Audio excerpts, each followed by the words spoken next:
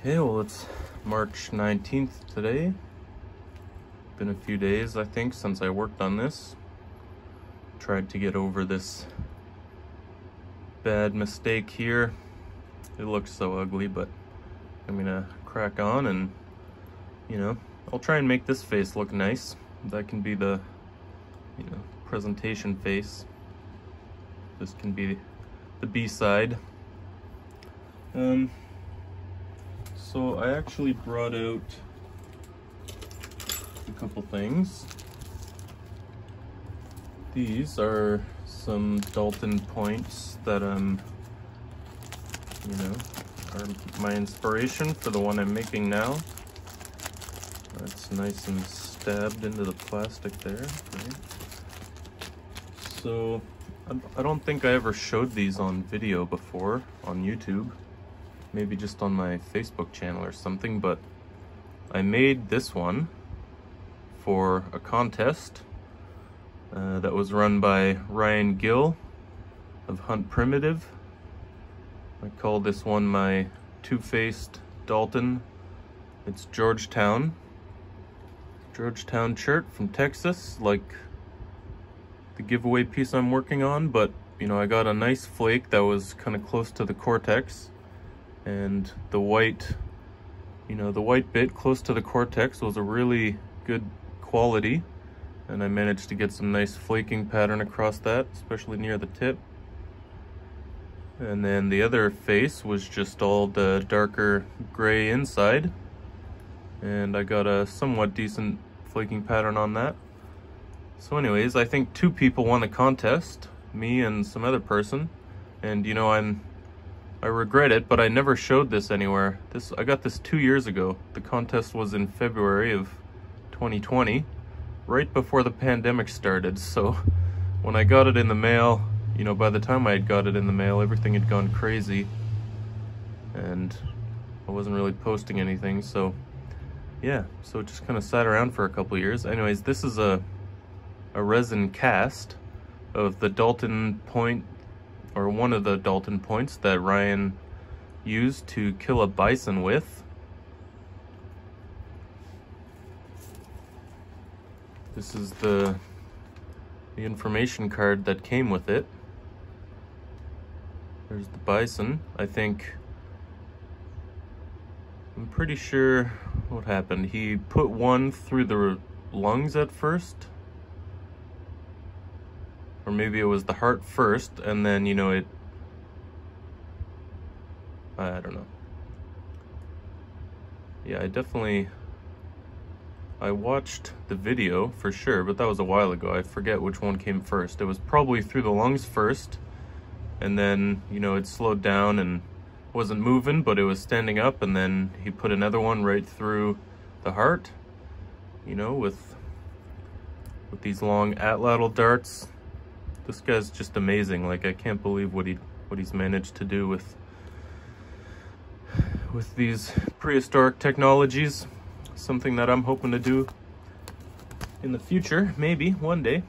Anyways, I made this Dalton point for the contest, thinking that this was around the size of the one that he used, but this is the exact resin cast of it. And it is so much smaller than the one that I made. Like, I'll forever be amazed that, this thing went straight through a bison and, hit the shoulder blade on the other side and didn't break at all. Like, probably you could still use that point. Maybe just a tiny little bit came off the tip. That can be reworked really quickly and bam, got another killing tool. So, these two are my inspiration. And this is the one that I've been working on. And, I forgot how small these were, actually. I was pretty sure that the one that I had made was almost this length. So, I've got a lot of wiggle room if I want to replicate the one I made. And I've got even more if I want to replicate the one Ryan made. At least this is the cast. I'm pretty sure that it's a pretty accurate cast. Like, you can see the exact pressure flaking patterns and the serrations that he put on it. You know, he did the first round of flaking this way and made the serrations, and then he took notches out like that to, you know, make those serrations a little deeper, I think. And you can see, you know, it's not like perfectly flat everywhere. It's a little bit thinner here, you know, but it's just a thing of beauty, isn't it? You know, the purpose of this is function. You know, it was made to be a killing machine, and it was made really well. That's a really fine point. You know, the original piece would have been really light. This is a little heavy probably to be fully functional. Anyways, you know, like, it's crazy because, like, I went through school, you know, where they taught, or university anyways, where pretty much in undergrad you're taught, like, you pretty much need a huge Clovis point to kill some megafauna, you know. But here's Ryan Gill in the year 2020 or 2019, whenever that was, taking down a bison with a small point, you know, smaller than my finger. That's like the size of my pinky. So yeah, this really inspired me when I received that in the mail, and I won that contest. And I probably didn't thank him properly because of the pandemic and everything, but thank you, Ryan, for this. I will always treasure it, and one day I'll try and make something like it and take down a big animal with it. I got a lot of work to do before then. So anyways, I'll continue working this down. I think I'm just gonna pressure flake it at this point. I don't need to get it thinner, I just want to make it look nice, so I'm just gonna pressure flake it, and it'll be kind of a longer Dalton. You know, I've got some wiggle room around the tip and the base to make it a bit shorter. You know, I'll probably end up bringing it up to here so that the ears can be down here, and leave the tip the way it is, so it'll be something like that in the end. But that's pretty good, I think. Okay, I'm gonna probably not talk too much. I'll just nap, and I'll try and keep this on camera the whole time. I haven't been doing super great at that.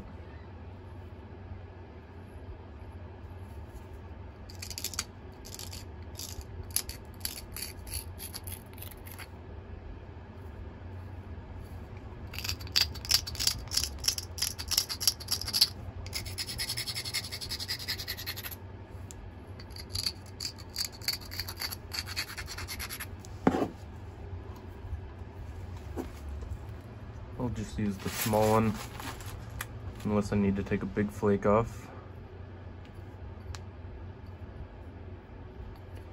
Just do this first. Yep, there's the camera.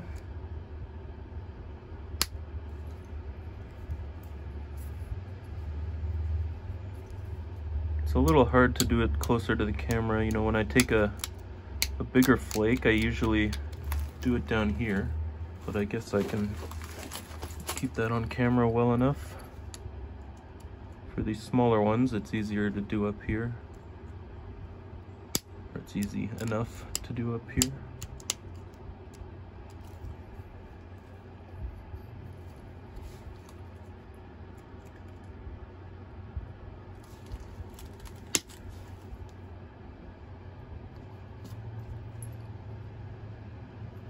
Yeah, I guess I can't really get the big flakes with this one.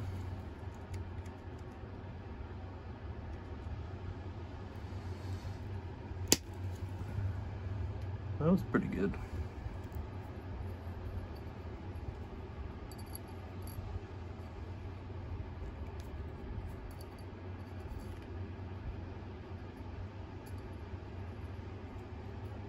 Yeah, that worked out well enough.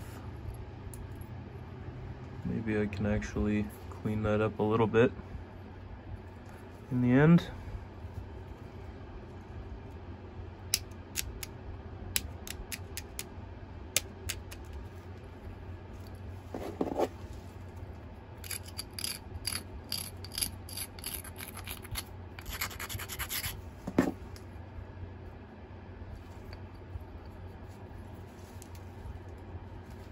Gotta be careful how I hold this thing.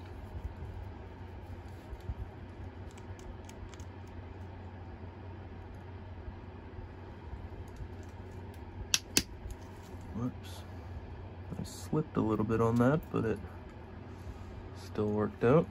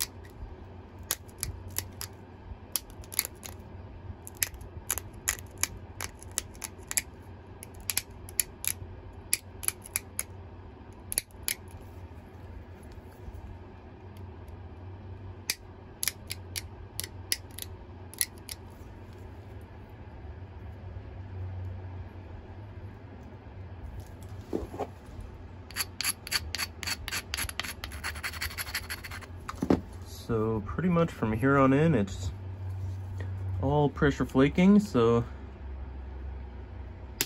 I wouldn't be offended if nobody really watched these last couple of videos. But shoot, I forgot I forgot to bring everybody's names out again. I have everyone listed on a piece of paper. Everyone who's entered the giveaway so far. Guess I'll bring it out for the next one. Number 10. Yeah, that's pretty fitting. This one's part 9.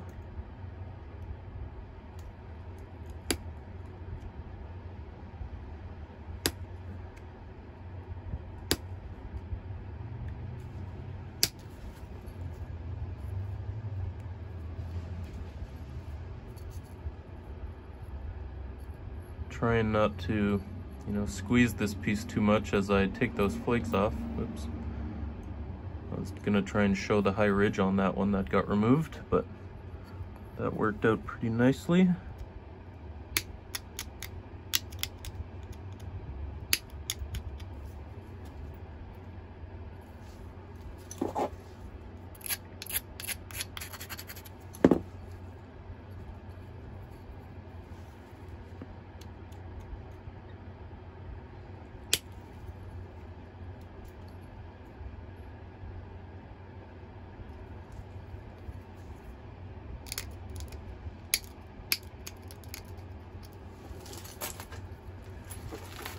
I think I've been on screen, right?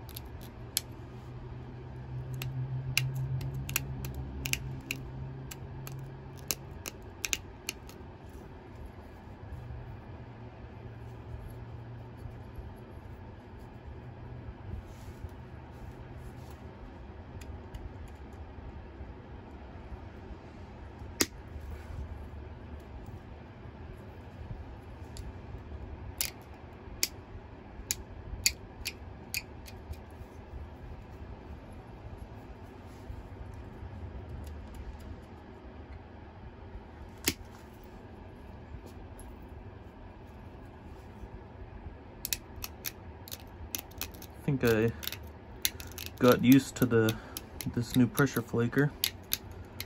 The way it, you know, bends. It's a little more elastic than the other one, because it's more narrow for longer.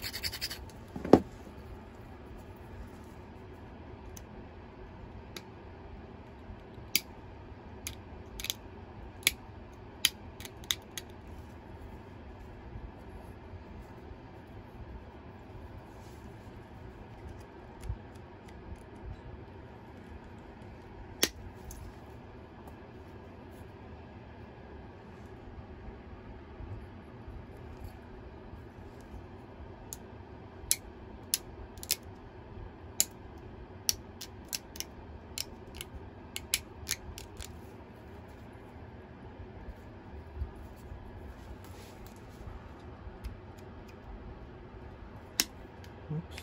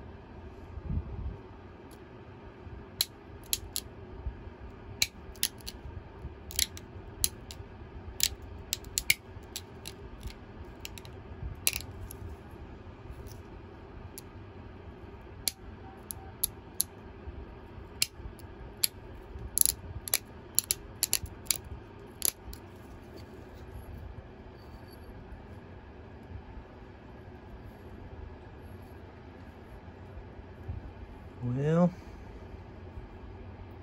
starting to look a little better at least.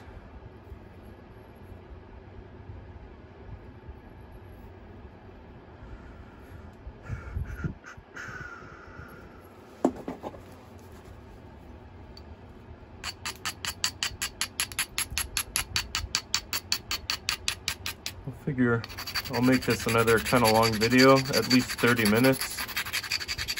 You know, if anybody is going to be watching this pressure flaking, you know, they might stick around for a little longer, but anyone else, you know, I wouldn't be offended if you didn't watch this one. I think I said that already.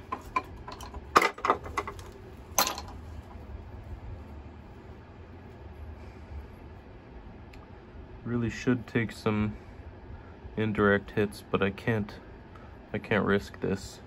You know, there's that crack definitely runs into there a little bit more. It would be dangerous, so yeah, I'll just let it look however it looks.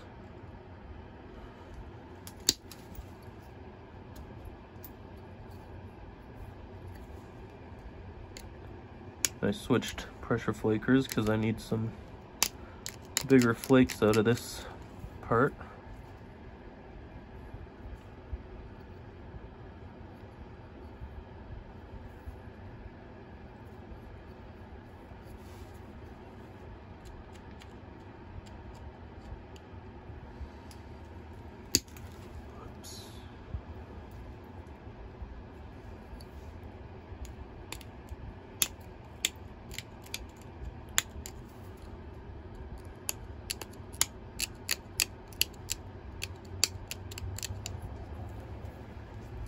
see how much wider this flaker is.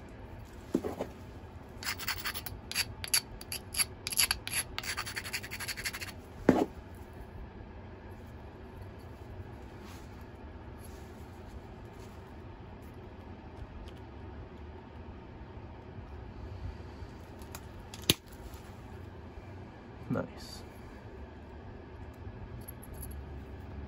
That was the biggest pressure flake I've taken in a while. How'd that go on there? Broke into a couple pieces, I think.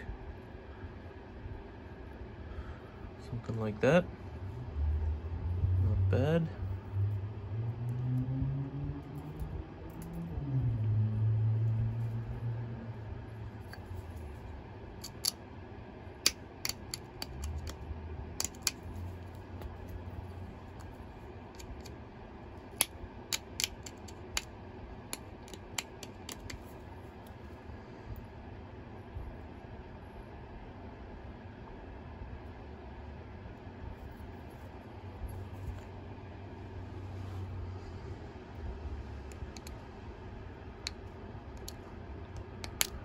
I always sink into my chair, kind of slide back slightly as I work, I think. So I always end up going out of frame.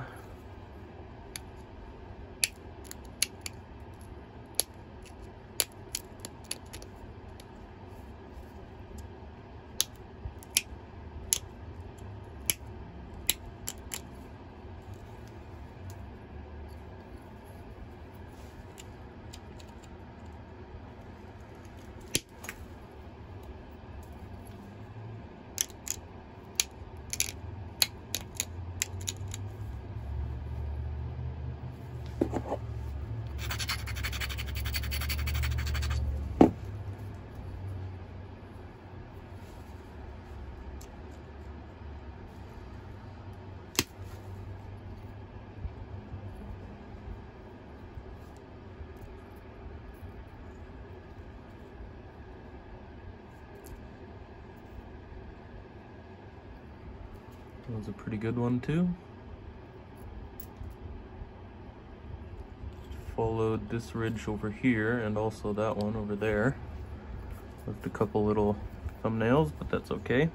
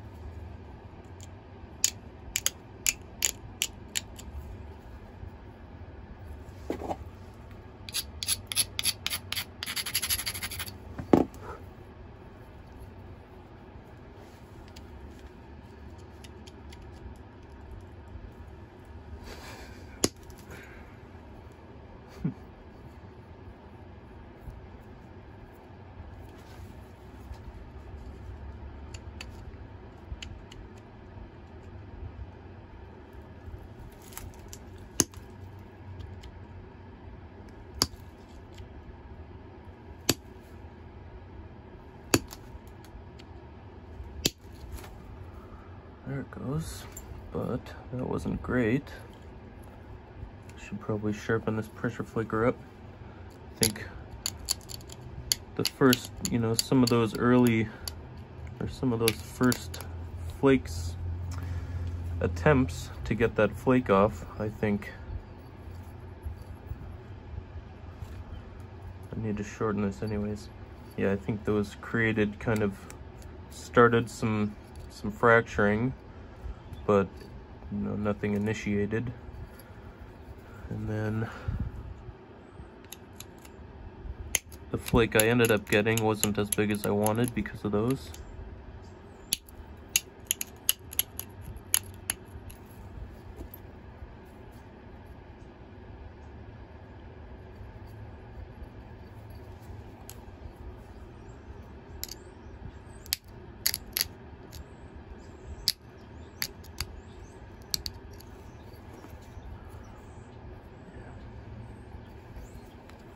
Some Daltons almost have like a tiny little flute that goes up the middle.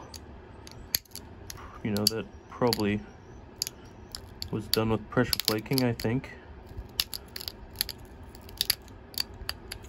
Some of these larger ones that I got down here, you know, if they went up the center after I've, you know, started these ears a little bit, I think that would be fairly authentic. I wasn't really able to get that little flute from the one that I replicated a couple years ago that I showed earlier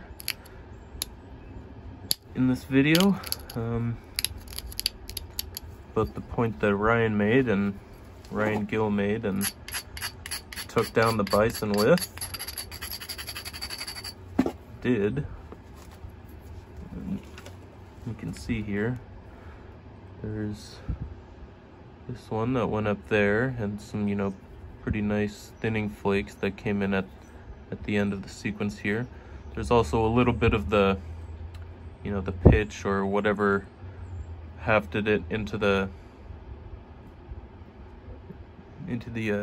atlatl dart shaft.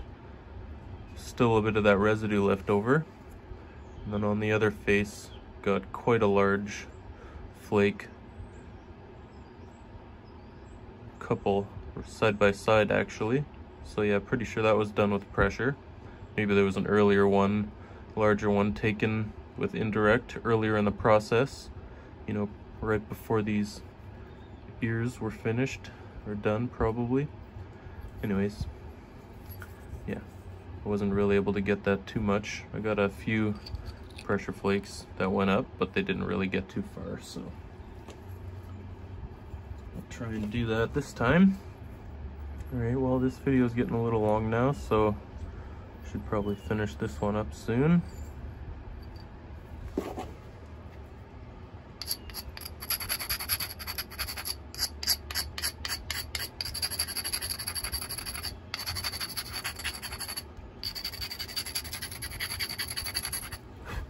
These are going to be fairly important flakes, so I'm just going to dress up my pressure flaker a little bit.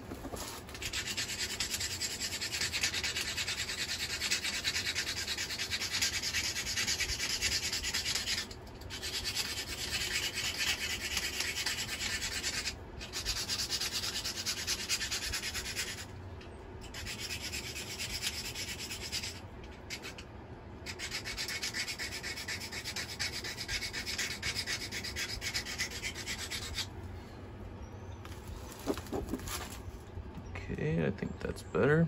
That probably took 30 seconds or something. Maybe less. Try and get this big one first. Create a ridge for later ones to follow.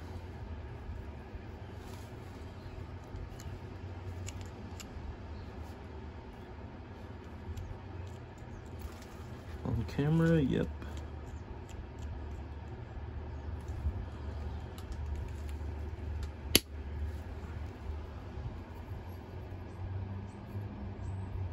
Okay, not bad.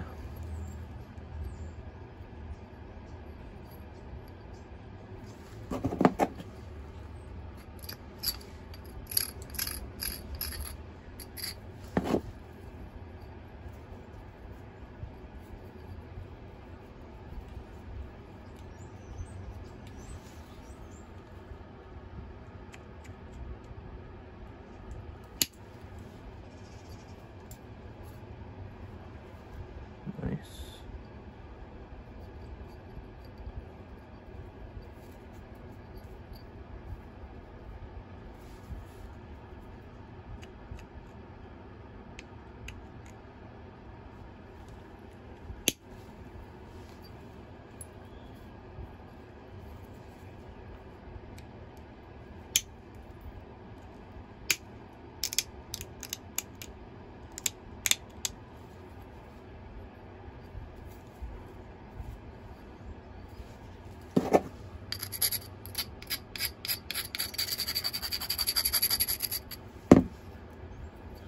Alright, I'm just gonna try and finish up these last few flakes out of the base, and that'll be it for this part of the video series.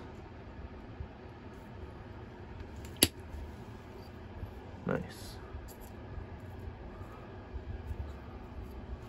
That was a really good one.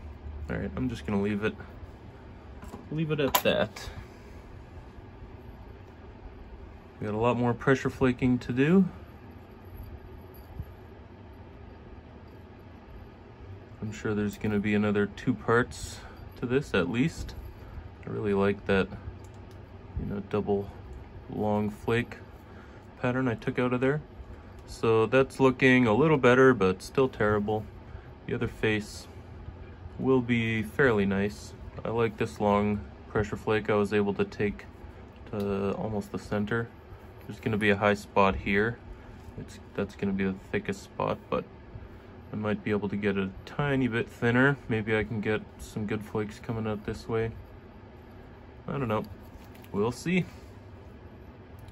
As always, thanks for watching. Catch you next time. Cheers.